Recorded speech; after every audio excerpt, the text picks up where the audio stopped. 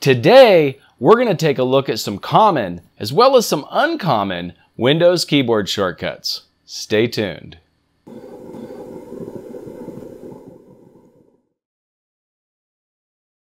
One of the best ways to increase your productivity is by using keyboard shortcuts. A keyboard shortcut is a series of one or several key combinations that invoke a software program to perform a specific action. The shortcuts we're going to be looking at today are meant for the Windows operating system. However, many of these shortcuts will also work on Apple and Linux computers. I won't be looking at any application-specific shortcut aside from a few that are universal across different types of apps. Primarily, we're going to be looking at shortcuts for the Windows operating system itself.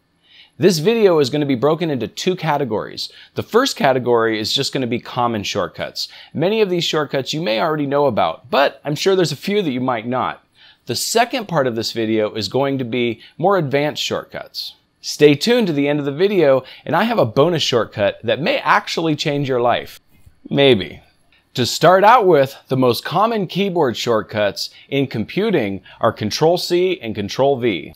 These are copy and paste respectively. Control-C is used by highlighting text and then pushing Control-C to copy that text to the clipboard. To make use of this text that you just copied to the clipboard, you put your cursor in the area you want the text to be and you click Control-V. While these key combinations are probably the most commonly used keyboard shortcuts in Windows, there's another one of this group that many people don't know about. That's Control-X. Control-X acts the same way as Control-C, but rather than copying the text, it instead cuts the text to the clipboard. Just like Control-C, you just highlight the text you want to cut and then push Control-X to cut the text to the clipboard. Then use Control-V to paste this text elsewhere. These key combinations can also be used in order to cut copy and paste files within Windows. If you would like to copy a file from one folder to another, you just highlight the file and then hit Control-C. And then in the folder you want these files copied to, you hit Control-V. As with before, Control-X will cut the file rather than copying it. Since we're talking about cutting and pasting, we also have to mention Windows key plus V. This will allow you to open the clipboard so you can see the last 25 entries to the clipboard. From what I understand, the next build of Windows 10 will completely revamp this clipboard with added functionality. And the rumor is removing the 25 entry limit. We'll have to wait for the next build of Windows 10 to see how it works. If you would like to select all the text in a document, just hit the key combination Control-A. Alternatively, if you want to select a certain section of text, position your cursor at the beginning of the selection you want to make, and then hold the Shift key while moving the arrows in the direction you want to select. Nobody's perfect. We all make mistakes. Some of us make mistakes more often than others. I might actually fall into that category sometimes, but thankfully there's a key combination for that. Let's say you highlight some text in your document that you've been working on and you accidentally hit the space bar. I have no idea how many times I've done that. This will replace everything you just highlighted with a space. No worries though, just hit Control-Z and it will undo the action you just did. If you would like to redo that action for some reason, you can always hit Control-Y. The next shortcut key I use constantly. Let's say you want to highlight a group of files in a folder. Just click with your mouse on the first file. Then hold the Shift key while you click on the last file. This will highlight the first and last and everything in between. This is useful, but there's actually another shortcut that's even more useful. Let's say you want to select a group of files, but you don't want every file in the group to be selected. In this case, hold down the Control key while clicking on the file that you want to be selected.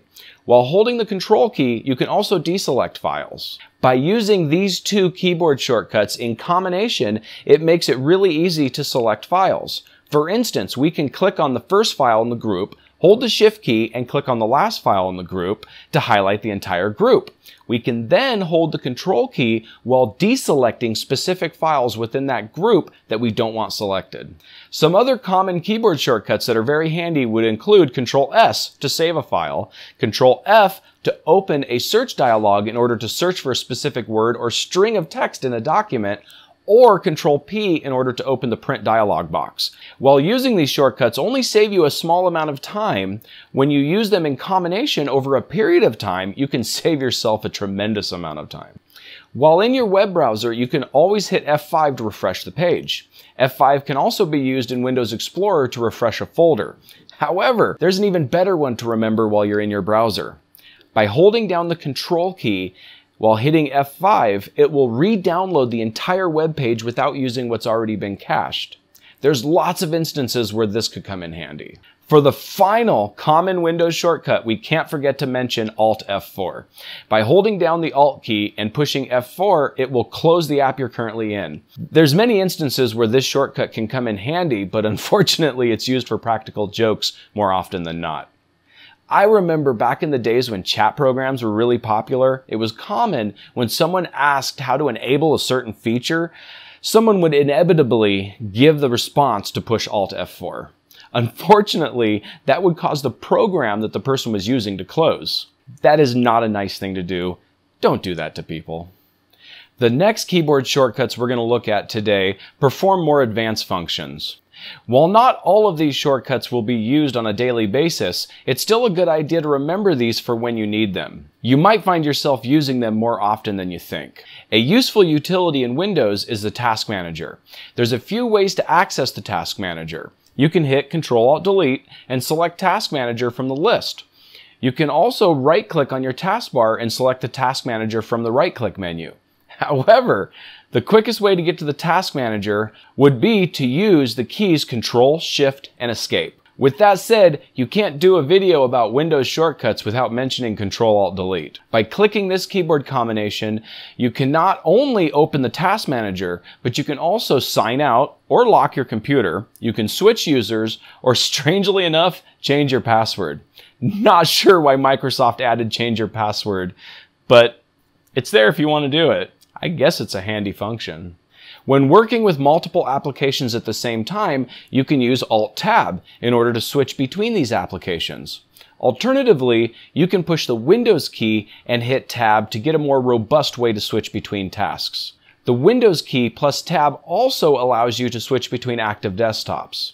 One of the many features that Microsoft blindly ripped off from Linux.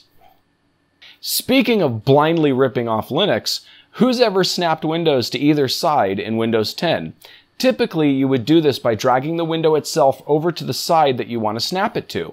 However, to do the same thing with a keyboard shortcut, just select the window you want to snap, and while holding down on the Windows key, click the arrow in the direction you want the window to snap. The next keyboard shortcuts come in handy from a privacy perspective. If you have something private open and someone walks up, just hit the Windows key and D, and all your windows will minimize. Repeat this shortcut key in order to bring them all back. If you're going to step away from your computer for a moment, hit the Windows key and L to lock your computer. Just keep in mind that this won't do much good if you don't have a password. Sometimes there's not an easily accessible shortcut in order to launch Windows Explorer in Windows 10.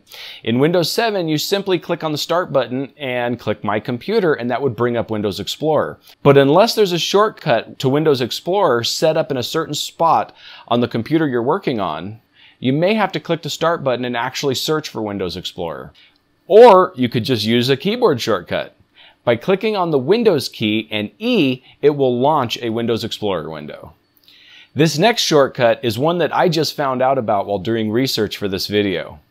How many of you, like me, use the print screen in order to take a screenshot? You have to hit print screen, then you have to open an app like Paint and paste the screenshot, then you have to crop the screenshot and save it. Oh no, there is a much better way. Just click on the Windows key, Shift, and then S. Then highlight with your mouse the area of the screen you would like to take a screenshot of. This will automatically take that section and add it to your clipboard. You can then click on the notification that comes up on the right and it will open this screenshot, and you can just push the Save As button at the top right corner. If you'd like to open a Run dialog in Windows 10, just click the Windows key and R. If you'd like to open the Windows 10 settings, just hit the Windows key plus I. Personally, I hate the Windows 10 settings and much prefer to use the old control panel. If you hit the Windows key plus R to get the Run dialog box, then just type the word Control and hit Enter. It will give you the old-fashioned Windows control panel. I wish there was an easier shortcut key to open Control Panel, but this was the best I've been able to figure out. Alternatively, you can just click on the Start menu and just start typing Control, and the control panel will show up. The next shortcut key has very little use outside of practical jokes. However, if you know the shortcut key and someone plays this joke on you, then it will definitely ruin their joke. If you want to change the screen orientation in Windows 10, just hit Control-Alt and one of the arrow keys. If you want to correct the orientation, use the Up key. There's been a few instances where this keyboard shortcut actually doesn't work. I believe it might have something to do with driver support. I'm sure there are several shortcuts I forgot about. If you can think of any of them, then please mention it in the comments below. Also, tell me which one of these shortcuts is your favorite. Now, for that bonus shortcut I promised you. If you click on the Windows key and the semicolon, you can get a character map that has emojis and symbols. From what I understand, this function will actually be added to the clipboard in the next build of Windows 10. But in the meantime, now you know how to get to it. If this video was helpful, then please like this video and don't forget to subscribe to my channel. And hit the bell icon so you can be notified of future videos. I post a new video every week. Have a great day.